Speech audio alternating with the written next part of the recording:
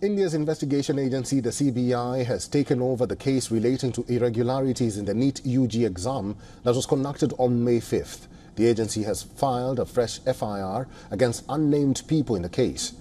Meanwhile, the sensational revelations of irregularities in India's NEET and NET competitive examinations has triggered significant changes in the National Testing Agency. The government has admitted alleged malpractices in the working of the agency. The major announcement following this, the NTA postponed the NEET postgraduate entrance examination that was scheduled to be held today. The postponement announcement came just a day before the exam. Further details on the fresh dates for the exams will be notified soon by the National Board of Examinations.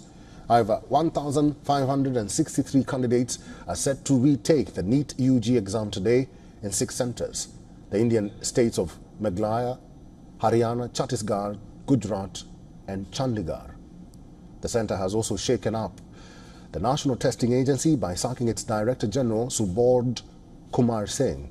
Pradeep Singh Kharola will be replacing him as the new Director General of the National Testing Agency. The government has also asked the Central Bureau of Investigation to probe irregularities in the NEET.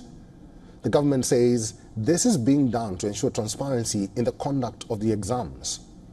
Earlier, the National Testing Agency postponed the joint CSIR UGC-NET examinations for science graduates, citing unavoidable circumstances and logistical issues. A teacher's recruitment exam was also postponed. The centre has set up a 7-member committee which will be led by a former ISRO chairman. The panel is mandated to ensure transparent, smooth and fair conduct of exams.